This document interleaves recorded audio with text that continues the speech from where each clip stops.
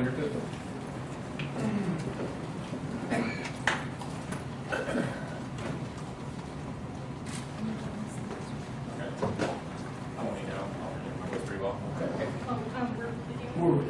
Oh, that's why. Okay, no problem.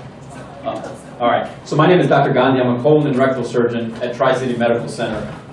So my goal today is basically to kind of educate you on different things that can ail your bottom, so to speak, and to kind of tell you how I go about diagnosing it, what the options are, and hopefully at the end of this, teach you how to prevent this from even happening to you.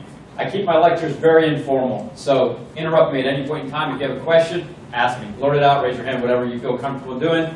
If there's something I go over and you don't understand, you want me to explain it again, interrupt me. So very informal. Topics we're going to be covering today: anal fissures, hemorrhoids, and fiber. So anal fissure. If you've ever had this, you know what it is. For those of you that haven't, I can tell you right off the bat, it is very, very painful. What is it? So basically it looks like a crack in the butt. And for lack of a better term, that's exactly what it is. It's a tear in the lining of the skin right in your anus. And I'm going to show you pictures in a little bit to explain what I'm talking about. Who gets it? Most of the people that come into my office are usually young males or young females that have not had children, or older males. Rarely do I see this in the older females. Symptoms: pain. Most of the time they're always complaining of pain. They're afraid to go to the bathroom because it hurts so bad. And I ask them, can you describe the pain? They'll tell me it's like passing shards of glass, or it feels like someone just cuts them with a razor blade or pours vinegar across an open wound every time they go to the bathroom. So that's the most common complaint. Blood. They'll say that every time they wipe the toilet, they'll see a little bit of blood. So it doesn't necessarily drop into the toilet, but they'll see it on the toilet paper. And that scares a lot of people, obviously. Fear of bowel movements. We talked about that. Why? Because it hurts every time they go. So they try to stop and not go to the bathroom. Sometimes they'll hold it for 2 days just to avoid going to the bathroom. Itching. What will happen is after they get done wiping and cleaning up, they'll complain of itching for about a half hour, maybe a couple hours afterwards. Some people tend to have the itching worse at night. But it varies from person to person. Some people can't sit down in a chair for a long period of time when they have fissures because they'll say it just hurts too much to sit for long periods of time. They'll also say that after they sit for a long period of time, the itching tends to get worse. So these are just a few, but not all the symptoms that fissures can cause. How does it occur? Tight anus. Literally, that's how it occurs. So men are inherently born with more muscle around their sphincter muscle than women are. As we go through life, women, fortunately or unfortunately, depending on how you look at it, have to be the ones to go through the childbirthing process. So through that process, that takes a wear and tear on their sphincter muscle. Men don't have to go through that trauma, so our sphincter muscle pretty much stays strong and vigorous our entire life. And what happens is, when you get that tear, you start getting spasming of that sphincter muscle, and that's what the pain is caused by. It hurts. Most people can remember exactly when the fissure occurred. They'll say, oh yeah, it started 2 weeks ago, I had a really bad bowel movement, it just hurt, and ever since then it's just been hurting nonstop. Usually what will happen is, this happens in people that aren't necessarily regular, but people that have problems with constipation, in the sense that, not that they're not going every day, but that they have to strain to move their bowels. It can also happen with really bad diarrhea as well. So not often, but it can happen with diarrhea. The reason for that is it causes a chemical burn in the exact same place. And so it looks just like someone had a large bowel movement and it tore their sphincter. So this is exactly what it looks like. So you see this little tear right here. And that's exactly what I look for in the office. And that little thing causes a world of hurt. Here's another one. This little thing. It looks harmless, but let me tell you, if you've ever had one, or you have a friend that's ever had one, they'll tell you it's not harmless, anything but. And that's what I look for in examining the office. Once I see that, I don't need to proceed any further because I know my answer right then and there is what I'm going to do. First and foremost, be wary of any doctor that tries to treat you without taking a look. I can't tell you how many times. 6 times I've been here in Tri-City for 13 months now. 6 times in those 13 months, I've had patients come in with either a diagnosis of hemorrhoids or fissures that either they were self-treating or their primary care doctors were self-treating. Those 6 patients had anal cancer. And the only reason that I know that is because I was the first person to take a look and however long they've had those symptoms. So be wary of any person that starts treating you without taking a look. If you take nothing away from today, take that away. So treatment, what do I do when people come in with this problem? Well, being American, most of us don't get enough fiber in our diet. It's just the way we are. We're all about work, work, work. We don't pay enough attention to our diet. We eat a lot of processed foods. It's just the nature of the beast, the way our society is. When you go to some Eastern cultures, you go to Asia, India, things like that, they get a lot more fiber in their diet. And so they don't have to worry about these sorts of things. They have to worry about other problems, but not these problems. And so first and foremost, I try to educate my patients on what it means to get more fiber in your diet. So the average American in his or her diet gets about 12 grams of fiber in the diet. That's average. If you eat a high fiber diet, you may get about 15 to 17 grams of fiber in your diet. Unfortunately, that's less than half of what you need. You need about 25 to 35 grams of fiber a day. So most people can probably get that 1 day a week. Most people can probably even get that 2 days a week if they really tried. But to get it 7 days a week, 365 days a year, you pretty much have to quit working and just focus on counting your grams of fiber to get all that fiber. So I'm going to teach you later on how to get that amount of fiber. But that's the first thing I tell people, is that we've got to increase the amount of fiber in your diet. Number two, there's a number of ointments I also prescribe. And what those ointments do is they basically relax the sphincter muscle. What somebody brilliantly figured out is that cardiologists used to use medications to relax the heart muscle and relax the muscles of the blood vessels to allow more blood flow. Well, the problem down here was basically the sphincter is just so tight that the blood can't get in there to heal the tear. So what someone wisely, or unwisely, depending on what they were actually trying to do, figured out is if you take those blood pressure medications and you make them into a paste and you put them on the inside of the anus right on the sphincter muscle, it actually relaxes the muscle and allows the blood flow to that area to increase. And so those are a lot of the medications we use. You might recognize names, nitroglycerin, diltiazem, nifedipine. They're all cardiology medications. All we do is make them into a paste of a certain concentration, and we apply them in the anus, and it relaxes the sphincter muscle and allows that tear to heal. Last resort, rarely, even though I'm a surgeon, I try to keep all my patients out of the operating room. My philosophy is, if it's not an emergency and it's not cancer, we can always operate later on. But if we're overly aggressive, when we operate and something happens, we can never go back. So surgery is my ace in the hole. I save it when nothing else is working. So Botox injection. So as we get older, obviously we don't look as good as we used to in our 20s and 30s, and people end up getting Botox in the face. Somebody figured out is that, hey, if I inject Botox into the anus, I can paralyze that muscle and keep it from spasming. So what we do sometimes is that if people don't want to be overly aggressive, if they're a little nervous about having surgery down there, I'll take them to the operating room and I'll inject Botox into their sphincter muscle to paralyze it. The good news is the effects only last 6 months. So if you have one of the side effects from the Botox, such as minor leakage to gas or liquids, the effects wear off in 6 months. The bad news is the effects wear off in 6 months. So if everything heals and in month 7 you have a bad bowel movement that was real hard because you got away from your fiber for a week or two, well, we start the process all over again. So that is one of the things that are at our availability. Sphincterotomy. What that basically is that I go in and I cut a portion of the sphincter muscle. I use that as a last resort because once I cut it, I can't really go back and fix it later on. So I do this when everything else has failed. But the majority of people, when they have the surgery, they're glad because it changes their quality of life and it makes it so they can function properly. Best treatment is prevention. Just like with anything else in life, don't even let it happen. Fiber and water. We're going to talk about at the end of the lecture how to count your fiber, what sources are good for getting fiber, and how to prevent this from happening to you. Before I go any further, any questions or anything anybody wants me to go over on fissures? Fair enough.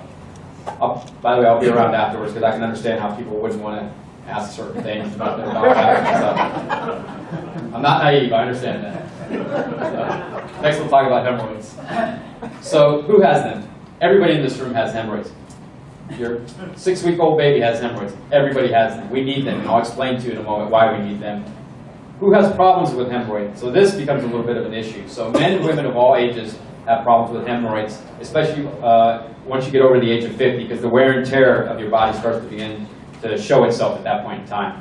Pregnant females, if any of your wives, sisters, aunts, any of you females in here have had prolonged pregnancies, you know exactly what I'm talking about in terms of your hemorrhoids. What are they? So when I mentioned everybody in this room has hemorrhoids, what I'm talking about is these little blue things you see right here. Those are hemorrhoids. And then these little blue things right here are hemorrhoids. So most people don't know we have 2 types of hemorrhoids. First type is internal hemorrhoids. Just like they sound, they're on the inside. Everybody has these. unless you don't have an anus, which is quite possible. So if you have an anus, you have hemorrhoids. Now, I don't mean that to be a joke. I mean, there are certain people with cancer that obviously we close everything up and get them a permanent bag, so those people don't have hemorrhoids because we take them out at the time of surgery. So the other group, external hemorrhoids, and these are on the outside. So there's two different types of hemorrhoids. When these internal ones grow, they start to look like this a little bit. The external ones, when they start to grow, they start to look like a little marble on the outside. And I have pictures to kind of show you what I'm talking about. In terms of a little bit to go over a little bit more of the anatomy, so there's two types of sphincter muscle we have as well. We have an internal sphincter muscle and we have an external sphincter muscle. Your internal sphincter muscle always stays contracted. When you're talking, when you're exercising, whatever it is you're doing, it's contracted 24/7. Your external sphincter muscle is always relaxed. Whatever you're doing, you just kind of relax. So if you have a bowel movement, both of them relax. Your internal sphincter muscle relaxes so you can pass the bowel movement. The external sphincter muscle was already relaxed to begin with, so it doesn't do anything. But let's say you're in public and you have bad gas and you're trying to pucker and not do anything. Well, your internal sphincter muscle is already contracted because it's always contracted, but the one you can actually squeeze to keep anything from coming out, that's your external sphincter muscle. And that's how the two differentiate. Internal sphincter muscle is involuntary, it's always contracted. Your external sphincter muscle is voluntary. That's the one you can relax and squeeze at will. Do we need them? Yes, we need our hemorrhoids. The reason being is there are three things that keep us from pooping on ourselves: our internal sphincter muscle, our external sphincter muscle, and our hemorrhoids. The hemorrhoids provide about 15 to 20% of our continence. So in people that don't have hemorrhoids because of hemorrhoid surgery, they may, as they get older, they may have problems with leakage and incontinence and things like that. And I'm going to tell you why that happens. Because as you get older, your sphincter muscle, the muscle, just like if we have atrophy in our biceps, chest, legs, things like that, that's no different. That muscle begins to atrophy and get weaker as we get older as well. So if you had surgery in your, let's say your 30s or 40s for hemorrhoids and things like that, you're young, it doesn't show up. Again, that wear and tear starts to show in your 50s, 60s, 70s as you get older, and your sphincter muscles can't compensate for not having that added boost from the hemorrhoid cushions. And so that's why they are responsible for incontinence. The other thing they do is that when you sneeze, when you cough, when you do anything that contracts your stomach muscle, of course you do to push against your stomach muscle, there's also a blood rush going down to those hemorrhoid cushions. So what happens is when you cough or sneeze, these things engorge with blood. As they engorge with blood, they contract and they keep the anus closed, so they keep you from pooping on yourself when you sneeze or passing gas when you sneeze and things like that. So that's the other way they help us out. Common symptoms. So these are not, obviously, there can be some overlap, and these aren't the only symptoms, but when we talk about external hemorrhoids, talk about itching. So some of my patients will say that it just kind of itches down there. I feel these flaps of skin down there and it itches. It just sometimes worse at night, sometimes after a bowel movement. Then I have a tough time keeping clean down there. They'll say, no matter how much I wipe, I just keep wiping and wiping and wiping, I just can't seem to get clean down there. The thing they'll say is that some people just don't like the way it looks. As a society, we're vain, so certain things that are imperfect on our body, we just don't like it. To each their own. More than not, most people will say, I feel this lump down there. It feels like a marble or a golf ball, and it just hurts. Like there's no tomorrow. And that usually happens after a hard bowel movement, after some explosive diarrhea or something like that. So those are the common symptoms that I'll hear from my patients when they come into the office. And when I hear these sorts of things, I'm thinking, okay, this is what I'm going to look for when I do my exam. Internal hemorrhoids, rarely are they ever painful. So when someone tells me they're having pain and they're having hemorrhoids, first thought in my mind is, okay, something's wrong here, this doesn't jive. So it's usually painless bleeding. Because the reason being is that once you go up to here in the anal canal, there's no nerve fibers. So I could touch you all day long with a soldering iron, pins and needles, poke at you, and you would never know it except that I'm telling you I'm doing it. So there are no sensory nerve fibers once you get above this line, basically, up there. The way our rectum and our colon feels pain is by air and distension. So if you have a lot of gas, you start to feel discomfort and pain. That's what our pain receptors in the colon are telling you, that there's too much in here, I gotta get some of this out. They don't feel touch and heat and cold like our skin does, so different receptors.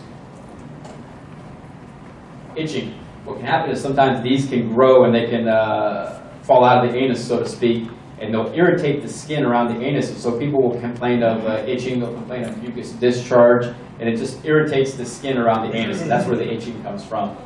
Then they'll say that when I go to the bathroom and I strain, I feel something popping out, and I either have to push it back in myself, or it just kind of stays out all the time. Even if I try to push it back in, it just always stays out. So those are the kind of complaints I'll get. And then I'll get people saying, you know, I feel like when I go to the bathroom and I evacuate everything, I just don't feel like I get everything out. I feel like in about 15, 20, 30 minutes, I'm going to come back again just because I just feel like there's something still left in there. So these are the most common things. When people tell me these things, okay, my mind is already thinking, all right, this is what I'm going to look for on my exam. What causes them to be problematic? So these aren't all the things, but these are the most common things. We already talked about pregnancy. When the female pelvis carries an extra 20, 30 pounds of weight, well, what that does is that engorges the blood down there, and it prevents the blood from leaving the veins and the arteries down there. So that's why that becomes an issue. Constipation. The more you strain, the more you push, the more blood engorges down there, the more pressure there is down there. Constipation isn't something that we do once and it never happens again. It's usually something that people deal with for years and years and years.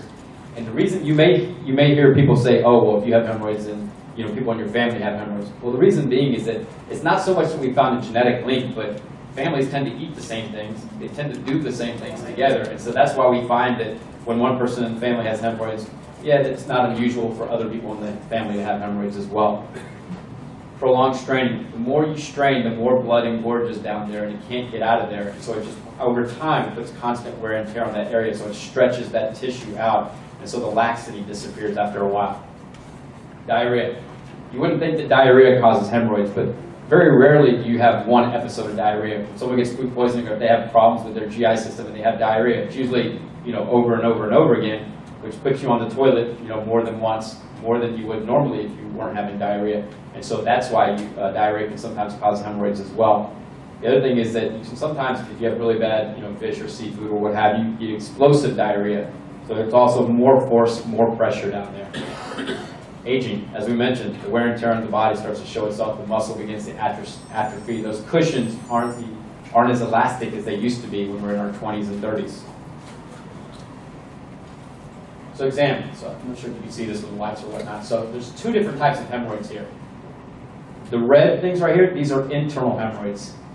The lighter pink things on the outside, external hemorrhoids. So this person has a combination of internal and external hemorrhoids.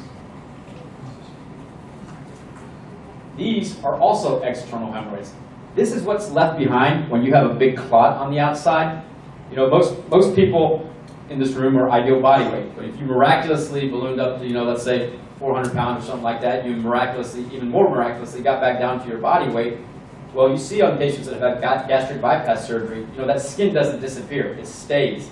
Well, that's exactly what happens on your bottom there, is that skin stays behind. The elasticity is gone. Once it gets stretched out, the elasticity is gone. And most people, the skin doesn't go back to how it was before. So they'll be left with these external tags. Some people will call them skin tags. Some people will call them, just external hemorrhoids. They're all the same thing. Everybody's talking about the same thing. This is what it looks like when there's a clot in there. This is what they'll complain of as painful, is because the blood cannot leave this area. It's clotted off, so there's no way for that blood to leave. Most of the time, if people get to my office in the first day or two that this has happened, all I have to do, put a little numbing medication, take the clot out, and it usually saves them about a week or 2 weeks worth of pain. Once you get about 48 to 72 hours out from that, then there's no benefit of taking the clot out because it's not going to reduce anything. Because then I'm going to do more damage by cutting in the office than I am in terms of benefit.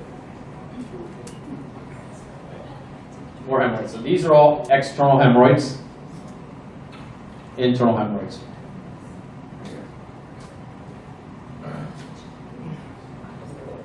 Internal hemorrhoids, external hemorrhoids. You might find it shocking to take pictures, but pictures are one of the best ways my patients can help me out. Everybody gets nervous in a doctor's office. I would get nervous if I went to a doctor's office. You can't relax in a doctor's office. It's especially for what I do. No one's gonna, it's bad enough that I have to, undress patients and kind of tell them what I'm going to do to them. And then to expect them to relax is sometimes unreasonable. So what I tell patients is, look, if we can't get the answers we need in the office, no big deal. Next time you go home, take a picture. Show me what you're experiencing. Show me what you see. And people at first will say, I get patients that send me pictures of, you would not believe the pictures I get sent. It would baffle your mind, the pictures patients send me. But it makes my life so much easier, it makes my job easier, because I can see exactly what they're experiencing at home. And sometimes it's different from what I see in the office. More often than not, it reaffirms what I'm seeing in the office, and I can explain things a little bit better to them also with the picture, because we have a diagram that's of their own butt rather than of a generic picture or a textbook or something like that when I explain it. So don't be alarmed if your doctor asks you to take pictures. There's a reason for that. Yes, ma'am. On the previous Yes, ma'am. slide, This one? how did the person get to that stage? I would imagine there'd be a lot of pain prior to this. You'd be amazed at what people can ignore if they want to. You would be amazed. Yeah, people can ignore all sorts of things to avoid going to the doctor. Usually, my men more so than my females, but people will do just about anything to not go to the doctor. The other thing is that, you know, we live in a society where it's all about work, work, work, work, work. So the number one thing is that I don't have time to go to the doctor. That looks extremely painful. So actually, that's actually not painful. Yeah, it's uncomfortable, and you know, it causes mucus discharge and bleeding and things like that. But that's actually not painful. Yeah. This one is painful because this one actually had clots on the inside. So this patient I actually had to take to surgery the next day. So this one was painful. This is the one time where internal hemorrhoids become painful, is when there's actually clots in them and I can't push them back in, and that person's screaming bloody murder. And so I know then I have to do something at that point. Treatment. So how do we treat them? Completely different ways. We'll start with external hemorrhoids because that's the one I explained to you first. So fiber, prevention. You'll notice a common theme on here, fiber, if nothing else. Yeah. So I tell them, okay, you know, if it's within the first 24 to 48 hours, I'll try to take out the clot. Then I still get them on the fiber because it's bad enough they already had to go through this one time. I want to make sure they don't have to go through it. If it's already been 48 to 72 hours, I tell them, okay, the damage is done, but this is how we're going to decrease the pain for you. First and foremost, we have to minimize the strain. The best way to do that is to take fiber. And I'll explain to you how it works and why I recommend that. I talked about removing the clot. If I can get them in the first 24 to 48 hours, that's what I'm going to do, is remove the clot. And then surgery. And we'll talk about the surgery in a little bit as well. So my men, strikingly and shockingly, are notorious for this. I can't tell you, I venture to say about 75% of the guys that come through my office with hemorrhoid problems treat their bathroom like it's a library. What I mean is they have all sorts of magazines in there, they take books in there, they take their cell phones in there. One of my guys takes his laptops in there and conducts business in the bathroom. So, yeah, so people, and I ask why, you know, why? It's the only break I can get. So fair enough. To teach their own, like I said. But the first and foremost thing I have to teach, and sometimes some of my female patients as well, is that the bathroom is not a library. So don't have anything in there that gives you incentive to want to stay in there. My best friend keeps a TV in his bathroom. It's only a matter of time before he's going to give me a phone call. He literally has a TV in his bathroom. So I tell people there should be no reason to go into your bathroom except to urinate, shower, or evacuate your bowels. If you're not doing those three things, you need to get out as soon as you can. It's not a recreation source. It's not a hangout or anything like that. The more you sit on the toilet, the worse the wear and tear on your bottom is. The other thing is that the way the American toilet is designed, unfortunately, it spreads our butt cheeks and puts all the pressure down on the anus. And so that also, sitting on the toilet for a long period of time, just invites problems over a long period of time. Doctor? Yes? Is normal to go to the bathroom more than once to evacuate? Yeah, it is. So there's no such thing as normal. For some people, normal is once a day. For other people, normal is once every 3 days. It doesn't matter if you don't go to the bathroom every day. It does matter if you can't get everything out, if you're straining, if you feel like you're going to come back in 15 or 20 minutes, or if you're starting to have pain before you go because you haven't gone in 3 days. Those things are not normal. But the number I don't get caught up in. Yes? So if I go 2 or 3 times a day? That's normal for you. Okay. Yeah. The way I look at it is, if it doesn't bother you, it doesn't bother me. When it bothers you, then it bothers me. That's my philosophy on that. As long as it's not controlling your life, I say go as frequently or as little as you want to. Rubber band ligation. So you may have heard about this if you've had friends or relatives or you've even had this done. And basically what we do is, because I mentioned there's no nerve endings, you know, once you get above this line, we can put rubber bands on these things. So the problem isn't that we have internal hemorrhoids. The problem is they've outgrown where they're supposed to be, as they start to sag down here. So that becomes the problem. So what we do with the rubber band ligation is we don't put a rubber band on the head of it and just get the hemorrhoid off. You just pull this thing up, higher up, and just put a rubber band up here so that this is no longer down here, it's up here. And that's all we're doing, we're just tacking it up so that it stops drooping with the rubber band ligation. So the hemorrhoid stays there, we're just keeping it from engorging with blood because it's not in the high pressure zone of the anal canal. Do not ever, ever, ever let somebody rubber band your external hemorrhoids. I had a doctor come into my office and she tried to put a yarn around her external hemorrhoid because it had one of these clots on it. And she got a mirror and she did this to herself. And it came in and her skin was dead. It's putting a tie around this is the same thing as putting a noose around your finger. It is only a matter of time before it dies and develops a significant infection. So do not ever let somebody put a rubber band or any sort of tie on that sort of thing. That is not how you treat it, and it will hurt. Because there are plenty of nerve endings down here. There's a lot more nerve endings down here on your bottom than there are in your eye, or not in your eyes, but in your skin, your feet, whatnot. Keep in mind, the anus has to be responsible for detecting the difference between gas, liquid, and stool. It's the only thing in the body that can let one out and can take the other two. Your hands can't even do that. If you put gas, liquid, and stool in your hands, and I ask you to let one out, not the other, impossible. But your anus can do that on a day-in, day-out basis. Imagine how many nerve endings it must take in order to do that. And that's why you put a cut on someone's skin, oh, no big deal. If you put a cut on someone's bottom, they start screaming bloody murder. There's that many nerve endings. So, again, never rubber band external hemorrhoids. You can rubber band internal hemorrhoids. Is there a good medical reason not to cut it off if the internal hemorrhoid is sagging externally? Yeah, so why not cut it off? So, internal hemorrhoids, when I rubber band these, I can do this in the office with no sedation, no pain medication, nothing. So I can do this in the office. If I have to cut, I have to take it to the operating room. And cutting hurts a lot more than putting a rubber band on there. And so that would be the reason. My preference is to do rubber band ligation if I can because it's quick, it's safer for the patient, it's less pain for the patient. But if it's not amenable, like something like this, I probably couldn't do rubber band ligation on. This is just too extensive. It would take probably 6 or 7 trips to the office over like a 3 or 4 month period to do this rather than 1 trip to the operating room. So for something like this, I would cut. But for something that wasn't this bad, I would prefer rubber band ligation because it's less painful. So that's the way I see it. Yes, sir. You actually use a rubber band? Yeah, they're actually latex-free because obviously a lot of patients nowadays have latex, so we use latex-free rubber bands. They're not the ones you can buy in the store. They're special medical grade. Yeah, you can't go. Do not try this at home. If you don't know what you're doing, do not do it. Say one more time, sir. No. So what happens in about 7 to 10 days? It acts like a noose. It kills that hemorrhoid or that tissue that we pulled up, and it falls off in the toilet. So you may see a little bit of blood or some spotting after about 7 to 10 days. And so that's how that usually works. So we also don't rubber band people that are on blood thinners like Coumadin or Arextra or things like that. You can't rubber band those people because once the bleeding starts, it won't stop. So that's one group of people that I don't rubber band. Yes, sir. Your question in the back. My question was, does the internal ligation tissue die like the external? And you just answered it. Yeah. Sorry. So, and then surgery.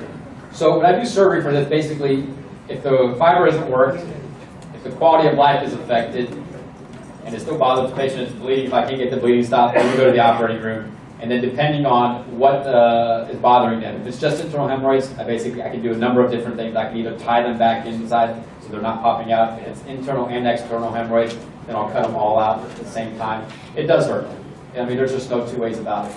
Women, just by the birthing process, have gone through pain down there, so they know what pain is. Men, for the most part, have never, aside from if you unfortunately had any trauma down there, you've never experienced, or we've never experienced any pain down there. So if this is the first time anything happens to us down there, it hurts. There's just no two ways about it. I have ways to minimize the pain, but I can't take that pain away. So I tell people, listen, just trust me on this. If we can keep you out of the operating room, it's going to be the happiest thing for you. Because if you ever talk to someone that had hemorrhoid surgery, it hurts. Now we're coming up with ways of doing surgery to minimize the pain and decrease the pain and things like that, but it still hurts. Fiber. So this is the one that's going to hopefully prevent you from having these problems. So what is fiber? So basically, it's a derivative of plants, fruits and vegetables, things like that, and it goes through our GI system, and it doesn't get processed. It basically passes through our GI system just the way we ingest it. What does it do? It increases the bulk of our stool. And basically what it does is it packs the stool together and allows it to coat it with water, so that our stool isn't like long and stringer and multiple, pellets or clumps or anything like that. It stays as one solid log, for lack of a better term, sorry. And it basically lubricates it, so it allows it to slide through the colon a lot easier. I mentioned the increase in the water content. The other thing it does is it increases the bacterial content. In most people, 50% of your stool weight is strictly bacteria. So that's an interesting thing. Let that sink in for a second. 50% of your stool is just strictly bacteria. The way you increase that bacteria in the volume is with fiber. Side effects. So I get a lot more of these complaints from my female patients than I do from my men. But they'll come in and they'll say, I did what you said. God, I just feel so bloated. Just passing a little more gas around my husband, and he commented the other day, or whatnot. So yeah, that is one of the side effects, unfortunately, of fiber. So the way you get past that, there's a couple different options. If you're willing to stick with it, most of the time those side effects subside. The other thing is you can change the type of fiber you use, because not every fiber is the same. Yeah, they work in the same way, but there's a little bit of a chemical difference in terms of their molecular structure. So some types of fiber may cause those side effects in you, whereas other types may not. So different types of fiber, and these are just different chemical compounds, but they're all fiber. So we all recognize the brand names, Metamucil, Consol, Citrusol, Fibercon. There's a million other ones out there. There's a million generic ones as well. They're all the same thing. They're all fiber. So foods with fiber. So when people tell me, when they come into my office and say, oh, I eat a high fiber diet, my very next question, once they get done, giving me their spiel is, all right, well, how many grams of fiber do you eat in your diet? I don't know if it's a high fiber diet. How do you know it's a high fiber diet? So 99% of the people that come into my office don't know what a high fiber diet entails. We just say that, okay, but we eat certain foods that are high in fiber, we assume we eat a high fiber diet. And that's not necessarily the case. So part of my job is educating what it means to eat a high fiber diet, what foods are high in fiber. So you can see, pinto beans, very high in fiber. Medium oat bran muffin, lettuce. So people think, oh, I eat salads, it gives me a lot of lettuce. Actually, no, salads barely have any fiber in them, because lettuce, you would have to eat the entire head of lettuce just to get 6 grams of fiber. So lettuce basically has no fiber, it's basically just water. Strawberries, banana. Keep in mind, you would have to eat these things every single day in order to get that, and you need to get 25 to 35 grams. So it can be pretty tedious. So what I tell people is, let's not change the way you eat. Let's just add something to it a little bit and make it a habit, make it life a lot easier on you. So fiber comes in many different forms. We all know about the flavored and unflavored. You know about the unflavored one because it doesn't taste very good. It's just kind of grainy and just doesn't taste good. The flavored ones come in, I think I've seen orange, I've seen berry, I've seen lemon, I think I've seen, there's a couple of different flavored powders out there. There's pills also. They started to market the pills with the fiber. The unfortunate part about the pills is most of the pills that I've seen in the drugstores and the grocery stores have about half a gram of fiber per pill. So you would sit there and swallow 40 to 60 pills a day every single day if that's the way you want to go, which is fine if that's what you want to do. That's what you can do. Yes, sir? Well, taking fiber in the pills, I mean, that form like that, does that mess up your system versus No. taking it on a regular basis with No. regular foods? Doesn't matter how you take it as long as you get it. Oh. Does not make any difference. Yes? Now, in the past, Metamucil pills, Yeah. cost like $23. Yeah. Now, Costco just came out with this new thing. It's I think like $10 or Yeah. $5. The problem is that you're gonna still spend a lot of money because you're gonna swallow 40 to 60 pills a day. So it's still gonna end up being a lot more expensive than it needs to be. Gummy bears. If you go to, I'm not promoting Costco or anything, but that's just most people have a membership at Costco. So when I go in Costco, they have these gummy bears that are basically just like the gummy bears our kids eat. We used to eat when we were little. They taste just like gummy bears, multiple different flavors, except they're made of fiber. So that's a good way to get fiber as well. Cereal. I'm not a big fan of this, but some of my patients love the fiber cereal. So to them, I tell them more power to you. Eat as much of the fiber cereal as you can. I think there's Fiber One, and there's a couple of different ones. I don't care for the taste, but if you can tolerate the taste and it gets you enough fiber, eat it. Snack bars. Fiber One makes snack bars. They're basically, I think I've seen oats and chocolate or chocolate chip or something like that. They're pretty good. They're small snack bars. They give you about 9 grams of fiber per snack bars. There's other ones out there too. I've seen fiber cookies, which are reasonable. They're not bad or anything like that. I've seen, what else have I seen? Can't remember. Yeah, fiber chip, the crackers, wafers, which are okay if you have it with a dip or something like that. So there's different ways.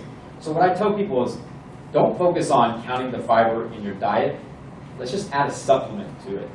And the other thing I tell people is, okay, 25 to 35 is the recommendation.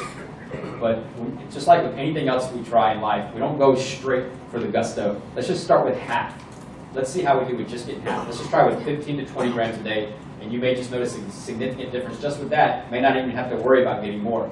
So then the next thing I teach my patients is, okay, what's already a habit in your daily routine?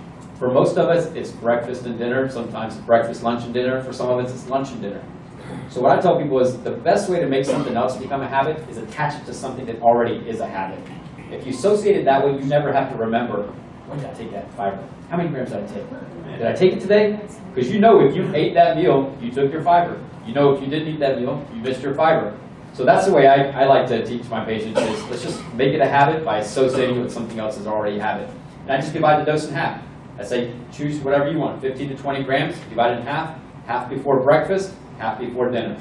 To me, it's a no-brainer. You don't have to worry about it. You have enough problems worrying about what pills you're taking, when you're going to take that pill, how many of those pills you're taking. I need to make this as easy as possible in order to succeed. So that's how I teach my patients. Yes, sir? Do you recommend stool softeners in conjunction?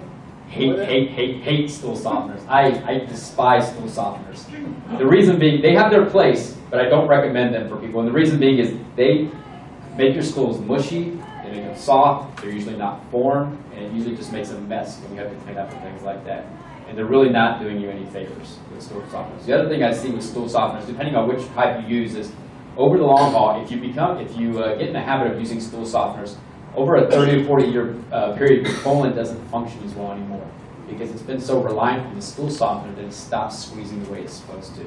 That's why I hate stool softeners. How many pills of Citrusel, for example, do you recommend, or is that just like per day? Oh, you have to do, so what I do, there's a little bit of math involved. So you have to say, okay, if the pill has, let's say if there's 1 gram per pill, and you need 15 to 20 grams a day, you need 15 to 20 pills. If the pill only has 500 milligrams, you're going to need 30 to 40 of those pills a day. So you just have to calculate based on the dosage how many of those pills you're going to need. That make sense to you?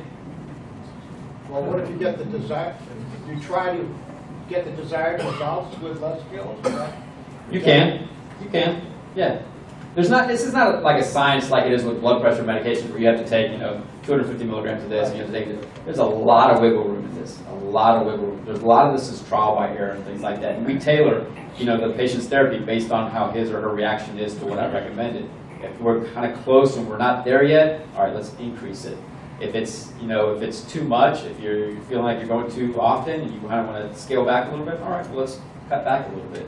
So there's a lot of wiggle room in this. Yes, So sir? it's just basically putting the fiber content of the extra to the fiber content of your food that you're taking. Right. So if you ate a cup of pinto beans a day, you wouldn't need 30 pills, you'd only need 15. Right, exactly. Most people, unfortunately, they don't count their fiber. That's the thing. It never hurts to have more fiber. Where do you find that at? I mean, So there are many, many, many different sources. So if the food has a nutrition label on it, that's the easiest place because they have to count for you how many grams are in the serving. The other thing you can do is if you just Google high fiber diet, there's a million things pop up. I think one of the first ones is the Mayo Clinic up in Minnesota. They have a pretty good one that I've used for patients before. But yeah, if you just go on the internet and Google high fiber diet, they'll tell you. So, yes, ma'am. You recommend to eat the fiber before your meal. How far apart from the meal should you take it? So I tell people about 15 minutes before the meal. It won't interfere with your Well, vitamins? Or no, it doesn't interfere with that. What it may do is it may let you eat less of your meal, which most of us, I could use that help, so. Yes, sir.